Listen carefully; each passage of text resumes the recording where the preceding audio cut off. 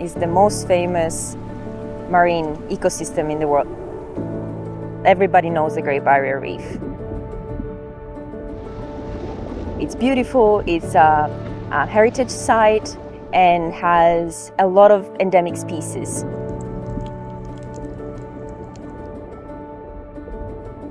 Sharks are a fundamental part of the coral reef ecosystems.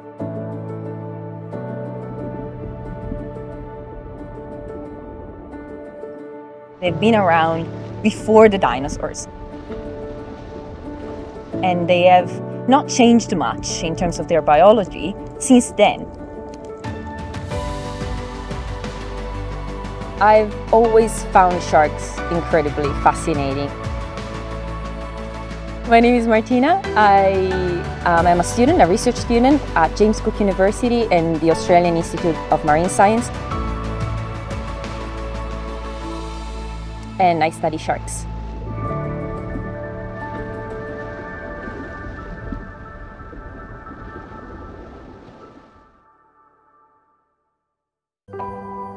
When most people hear the word shark, they picture the sleek, torpedo-shaped body with that classic dorsal fin that we've all seen in the movies. But the reality is that sharks come in all shapes and sizes.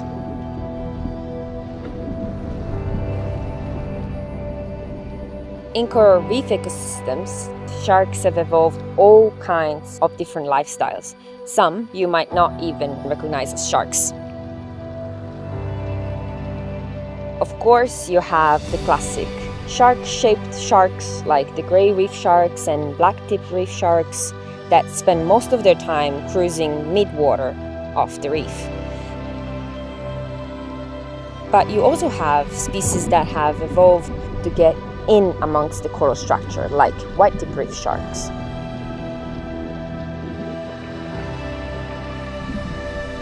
Or the tiny little epaulet sharks.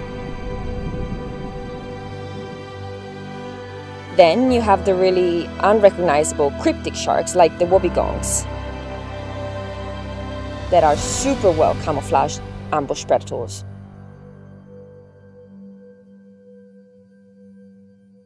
In the past, there has been two main techniques to survey sharks. One of them is divers, and the other one, more recent, is BRUVs, baited remote underwater video systems. BRUVs have a camera on them and a bait. And what they do is they actually attract the sharks to the camera. The problem with this is the smell of the bait gets transported far away by currents and water movements that we really can't predict right so far. And so we end up seeing on camera sharks that are not necessarily usual visitors of that area of the reef, which can be good for certain questions, not so good for others. My research focuses on what technologies can be improved or developed from ground zero to help shark researchers.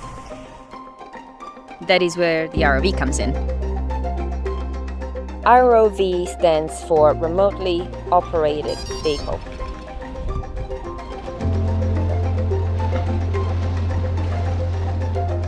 The first thing we do is set up the site. We do this by laying out a 100-meter measuring tape on the reef. Once the site is set up, it's time to send the ROV in.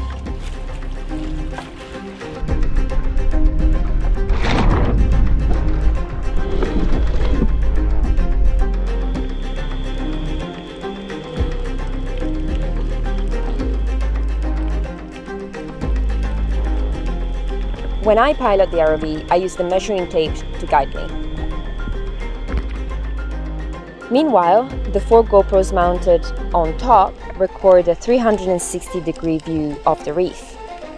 So we'll see any shark that swing by on the videos.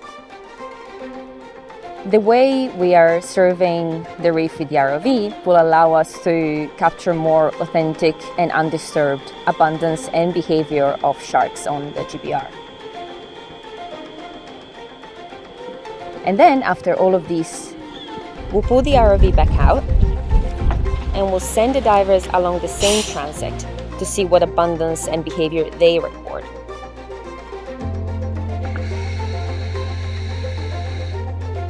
The divers carry a device called DOV, Diver Operated Video. It records what they see, so we can look back at any time and confirm what they saw. It's important to compare the ROV with other counting techniques that we've been using so far.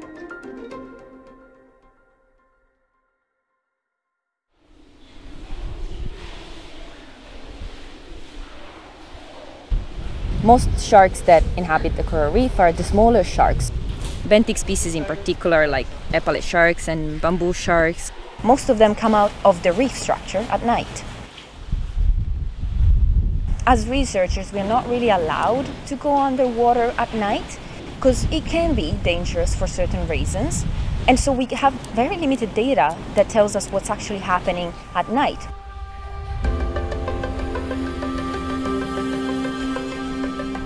So this is Red Dog, Designed and built by the Australian Institute of Marine Science. and we're sending in the water tonight. I'll be piloting it over the same transect we visited during the day, and hopefully we see a whole lot more sharks.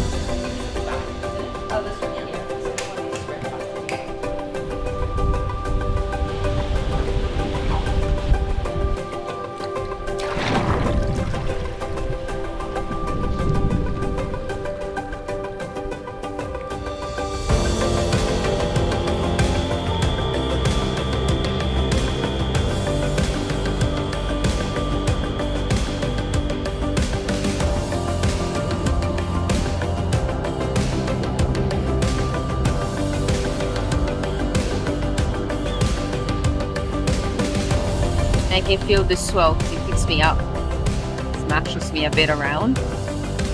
It's okay, you can take it.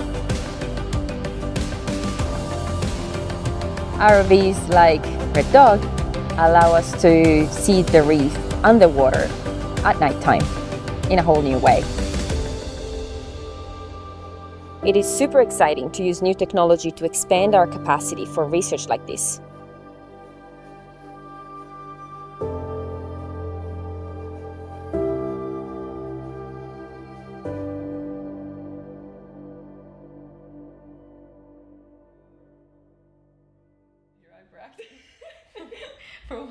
Once we have run all our transects, we have to get all the data off the ROV and analyze it.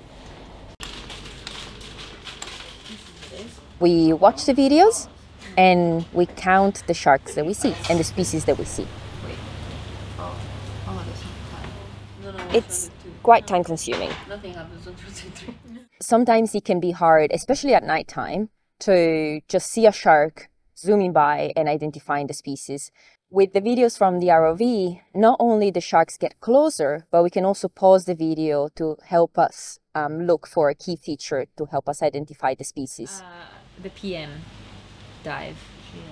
Yeah. I think this is a Great Reef because it's got the kind of bronze color on the top. There's like not a typical black tip or white tip color. That's probably like a Great Reef color. Great Reef. At least. Although it's very early days, the results so far have been quite promising. This has proven to be an efficient technique, just as much as divers, to survey sharks.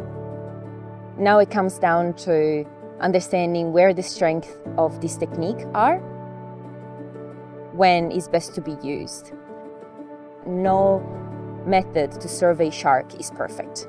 And it's all about using the right method for the right question and trying to understand where is the strength of one specific method.